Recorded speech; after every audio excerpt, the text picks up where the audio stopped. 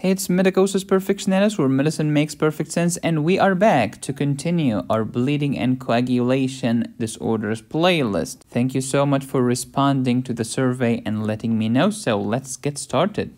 So here is the deal. These are the bleeding and coagulation disorders. As you know, for us to coagulate, several things happen. First, vasoconstriction, then primary hemostasis, thanks to platelets. After that, we have secondary hemostasis, thanks to coagulation factors.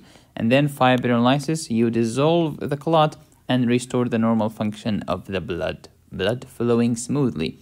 So vasoconstriction, physiology, we have talked about it before. Pathology, vascular disorders, this is the topic of today's video. And then primary hemostasis, physiology, done. Pathology, clinically done. Petechiae, purpura, ecchymosis, we have spoken about them before. Diseases, not done yet. Pharmacology, we did the aspirin. We did not do the other drugs such as clopidogrel, prasugrel, apixaban, tirofiban, eptifibatide, etc. After that, we have secondary hemostasis. Physiology is done. We have talked about it before. Pathology, clinically, we have the deep bleeding. We'll talk about that later. And diseases such as hemophilia. Again, we'll talk about that later. Pharmacology, this is the heparin, the warfarin, etc. Also, we'll talk about that later. Next is the fibrinolysis. Physiology, done. Pathology, not done yet. Pharmacology, done. I've talked about the TPA, alteplase, tenecteplase, streptokinase, etc.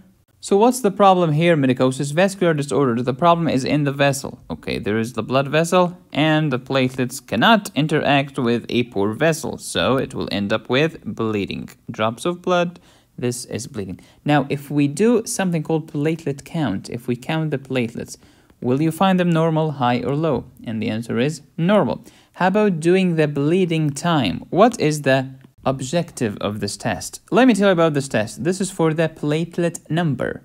This test is for the platelet function. So there is a huge difference. Platelet number is normal. How about platelet function? You'll say, oh, platelet function is normal. Yes, that's true. But platelets cannot function if the blood vessel is not normal. So bleeding time could be high, or it could be normal as well. How about PT and PTT? What is PT, prothrombin time? Is it for the extrinsic or the intrinsic? It's for the extrinsic coagulation pathway. So it's going to be normal because there is nothing problematic here. PTT is for the intrinsic coagulation pathway, and it's going to be normal. What will the symptoms of vascular disorders be? Similar to the symptoms of primary hemostasis disorders, petechiae, purpura, ecchymosis, dark purple patches on the skin because of the mucosal bleeding. Vascular disorders, baby. Disorders of the blood vessel. Oh, wow, you don't say. Clinically, mucocutaneous bleeding similar to primary hemostasis disorders, petechiae, purpura, and ecchymosis, and spontaneous bruising. Lab, platelet count, normal, because the platelet number is normal. Bleeding time could be normal, could be prolonged. The platelets themselves are functional, but they cannot function alone. They need a good blood vessel. Vascular disorders could be inherited, they could be acquired. Let me give you some examples of vascular disorders. Remember scurvy, which is vitamin C deficiency. Remember Marfan syndrome, Ehlers-Danlos syndrome. Unfortunately, when people think of Marfan syndrome, they think it's a disease of collagen. Shut up, it's not true. It's a disease of elastin, and that's a very famous mistake among students and doctors. Vascular disorders, we have lipoprotein disorders. These are familial disorders, like familial hypercholesterolemia, A-beta lipoproteinemia, stuff like that. Arteriosclerosis, which include atherosclerosis, aneurysms, venous system disorders, lymphatic disorders, vascular tumors and tumor-like diseases, vasculitides, this is vasculitic disorders, the vasculitis, and hypertension. Vascular disorders, remember this? Vascular tumors and tumor-like? Yep, they include angiosarcoma, hemangioma, Kaposi sarcoma, Osler Weberando, also known as Hereditary Hemorrhagic Telangiectasia, vasculitis, giant cell arthritis, also known as temporal arthritis. We have talked about this in a previous video. Takayasu, polyarthritis nodosa, Kawasaki, Buerger's disease. By the way, in medicine we have two Buergers. The first one is B-U-E, like this one, and next one is B-E-R, Buerger's. Okay, these are not the same. This one is thromboangiitis obliterans, related to smoking. This one is IgA nephropathy. Vascular disorders, we have another classification, inherited or hereditary, and acquired. Hereditary, such as hereditary hemorrhagic telangiectasia, Osler Weberando. Morphin syndrome, a problem with elastin. Ehlers-Danlos syndrome, pseudoxanthoma elasticum. Arteriovenous malformation, but the acquired are Senile Purpura, the most common vasculitis in children, Senile Purpura, old grandpa, paraproteinemia such as multiple myeloma, and scurvy, vitamin C deficiency. Do you remember the problem in scurvy? Yeah, I do not have vitamin C. So what? I will not be able to hydroxylate proline and lysine. So I have a problem with the enzyme called prolyl hydroxylase and lysyl oxidase, not to be confused with Lysol. If my collagen is weak, my blood vessel wall is weak. If my blood vessel wall is weak, I will bleed. Let's talk about hereditary hemorrhagic telangiectasia, Osler Weberando syndrome. Autosomal dominant, which means it runs in my family. So if I have it, it's usually my mom or my dad have it, and my grandma or grandpa has it. What's the issue here? The vessels are thin, the wall is very thin, and it's dilated. Vessel dilated, wall is thin, which will lead to telangiectasia. I love this word. Look at this. What does ectasia mean? Ectasia means dilation. What does angio mean? Angio means vessel. What does tele mean? Distant, far. You remember telescope, television? So telangiectasia is dilation of distant vessels. I love it. I mean, I love the word, not the disease. Telangiectasia. What do you mean by distant vessels? You see this? Like vessels on your lips. This is not your freaking coronary artery, which is proximal. This is distal vessels. When we have telangiectasia, the vessels are weak and they are thin and dilated. They will rupture. When they rupture, they will bleed. When they will bleed, I'll get petechiae purpura in my fingers, mucosa, toes, trunk, tongue, etc. And of course, I can develop spontaneous bleeding. When I bleed, I lose blood. Blood contains RBCs. RBCs contain hemoglobin. Hemoglobin contains heme and globin. Heme contains iron and protoporphyrin. Iron. You see this? I get iron deficiency anemia, which is the most common subtype of anemia in the whole freaking world. If the patient came from a very poor and destitute country, the most common cause is nutritional. But if a patient came from a very rich country, the most common cause is a GI bleed in an old guy. Or menstrual bleeding in a young lady. Nosebleed, possible. GI bleed, possible and common. Urogenital bleed also can happen. So please remember, hereditary hemorrhagic telangiectasia, it's autosomal dominant. My vessels are weak. I bleed here in my lips, very common. And GI bleed. When there is GI bleed, there is dark stool. And when there is dark stool, there is a positive stool guaiac test. Senile Purpura will be the topic of the next video. But real quick here, it's the most common cause of vasculitis in children. Okay, what's the problem here? The problem here is that first they get an upper respiratory infection.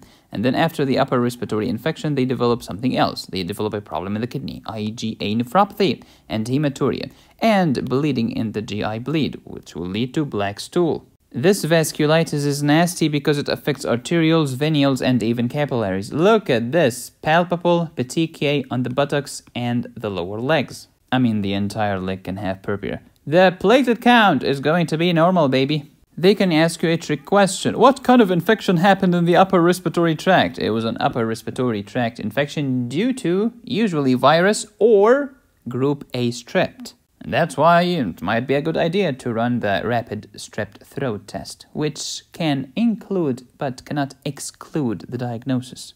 Senile Purpura, old grandpa. There is decreased collagen support in the vessel wall because grandpa is so old. As you get older, everything deteriorates. So while you're young and bragging about this now, remember that one day you'll get old and you'll suffer from all of this. So be grateful and enjoy your youth. Enjoy your smoothie, silky skin, which is devoid of purpura. You pathetic, ungrateful piece of melanoma. I'm so sorry, joking. But since we were talking about bleeding today, I thought it's a good idea to talk about melanoma. Forgive me. Accidentally, grandpa hit something. Dark, flattened blotches on his skin. And then they resolve, but they leave a scar. Not a scar, but like age spots. On the extensor surface, such as the back of the hands, the back of the forearms, or the extensor surface of the forearm, and the shin of the tibia. Is the shin of the tibia considered extensor surface? Yeah, because if you remember anatomy and the rotation of the upper extremities, which is different from the rotation of the lower extremities, you know that the upper limbs are different from the lower limbs. You don't believe me? Example. Look at your antecubital fossa. Look at this elbow. This is the antecubital fossa. And when you flex, you move your hand like this, your forearm upwards. But now look at your knee. Look at the same person. This is your knee. Okay. Now where is your fossa? Is it anterior or posterior? It's posterior, called the popliteal fossa. Why is it anterior here and posterior here? Because they rotate differently during embryology. Does anyone remember embryology? When you flex your forearms, it moves upwards and forwards. But when you flex your lower leg at the knee, it moves backwards, baby. They are the opposite. So this is the extensor surface in the upper extremity, and this is the extensor surface in the lower extremity. So shin of the tibia is extensor. Do you think I'm joking with you? And here is a very, very good question, exam question. Family members trying to sue a senior home for elderly abuse because grandpa was at the senior home and they saw some dark spots on the skin. They thought that they were abusing their grandpa, and they wanted to take them to court. Do they have a case if the lesions are like dark, flattened blotches on the extensor surface? No, they do not have a case. Hashtag fake lawyer. But what if the case was broken bones, lesions and bruises on the buttocks, multiple rib fractures, brain hemorrhage? Do they have a case? Yes, they do. Everything is about context and not some lovely people trying to make a quick buck. It freaking depends. The proof is in the pudding. In senile purpura, there is no bleeding. Platelet count is normal. Bleeding time is normal. PT and PTT are normal.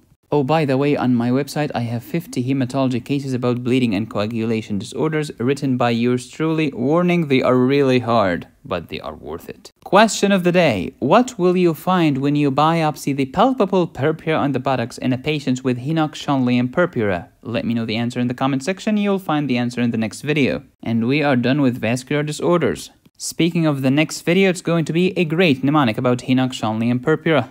Thank you for watching. Please subscribe, hit the bell, and click on the join button. You can support me here or here. Please do. You can get my 50 hematology cases, my cardiac pharmacology course, my antibiotics course, my electrolytes course, my lymphoma notebook, leukemia notebook, and lots of other goodies available at medicosisperfectionalis.com. Thank you so much for watching. As always, be safe, stay happy, and study hard.